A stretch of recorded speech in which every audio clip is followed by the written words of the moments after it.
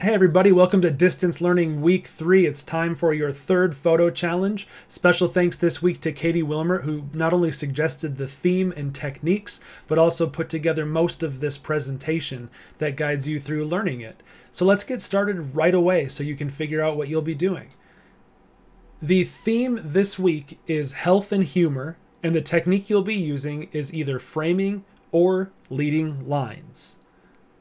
The photo will be due Thursday night yet again, so you can get feedback on Friday. And the instructions for turning it in, as well as the template for the assignment, are on Google Classroom. The quote that Katie picked out is, "The framing of what there is by the mind is what you call beauty."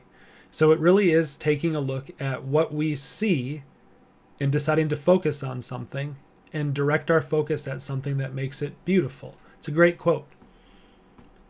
So what is health and humor? The general idea is we're looking at well-being, either your physical well-being or your emotional or mental well-being, staying entertained and also healthy in one way or another during this time. Health could be positive or negative. It could be things that are tempting you to not have great health.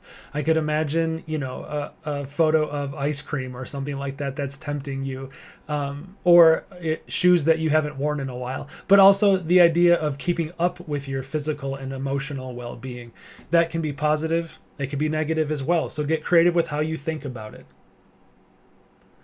The two techniques are framing and leading lines, and we've put together a presentation with several examples, but you're either going to be creating a frame within the rectangular frame of your photo, or you'll be helping your viewer's eyes move around your photo using lines in the environment. Let's start with leading lines. So you're going to be using lines that are naturally occurring in an environment to direct a reader's attention. How can you do this? Here's one that Katie found where you have the lines in the image all directing you to the subject of the image, whether it's the railing, the mesh netting, or the bridge itself. The other way you could do it is just to simply start them in a place and have the lines move their attention. So here we are right here. This is my son, a photo I took years ago, but I love it because of the leading lines. The lines on all the boxes direct you to the idea right here, his central focus. Elena Russell took this photo. You start here with the subject and then follow the lines of the road. She did a brilliant job of placing him right on the lines and letting the lines of the road do the work to move the viewer through the photograph. Here's one that Katie found. Your eye starts at the beginning and then naturally moves up here. If it started down here, then it probably followed the line.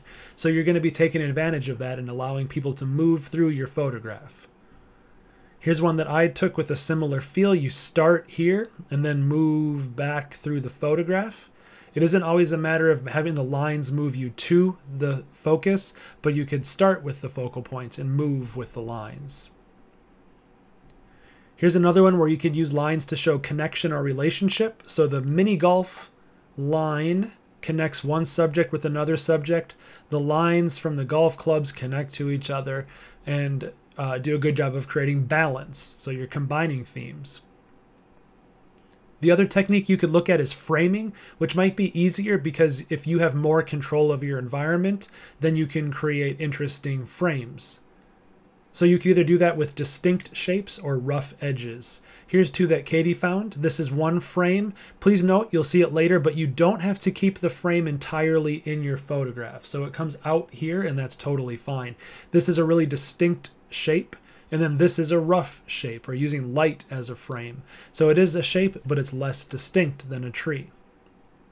Here's two examples from me. So this one has a focal point, but you're using frames to accentuate it. Again, as you get to become a better photographer, you're going to see that we use multiple elements of a great photo in the same image. So here's framing. You can go and shoot up through a cave at George Washington. And then here's man-made or architectural framing, where you have the railing at Mount Rushmore, and then I've got it balanced between the amphitheater and the monument. Katie used natural framing in these photographs, whether you're using the branches of the tree, the foliage around the face of the cow or bull, and then you've got the willow leaves going around the subject, or leading lines and framing going around the subject over here. Trees, flowers, snow, and fog create endless possibilities for framing in nature. Katie took these photos using architectural framing, so either the fence hole, or you've got gaps in the railing, or you've got a window or a door frame, and then also lines leading you here. So she's done a great job with these architectural framing photographs.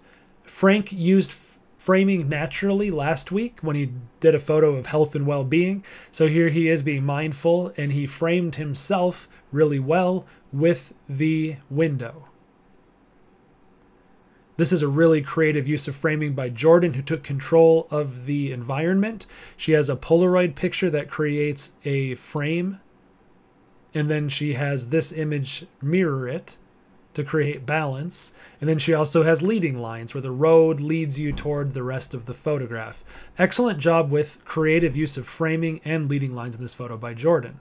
Here you see Carly using framing to naturally show the chicken in this photograph by the fence. And then you have Jillian using architectural framing to focus in on the dugout and not anything else around here. So she purposely put the dugout in the middle of her frame, which is the kind of things you should be looking at too. So here's some tips to do the best job with these things possible. First of all, the number one regret or thing that most people are saying they want to improve is to pay more attention to the background and the lighting of the photograph. So this is your chance to not make your photo look messy or cramped. You're going to pay attention to the whole composition of it if you can do it this time. Please know that the framing doesn't need to go all the way around the frame of the photograph. So you can break the frame or have it just on 2/3 of the photograph. And you need to make sure that your photo creates extra visual interest other than just your focal point. So pay attention to the things around or leading to or surrounding your photograph, your focal point. So it's health and humor, it's well-being in the time of COVID-19. Have some fun with this one. If you have any questions or want me to take a look at your picture, I'm always here to do that. And I hope that each week you feel like you're becoming a better photographer as you participate in these challenges. I can't wait to see what you come up with on Thursday night.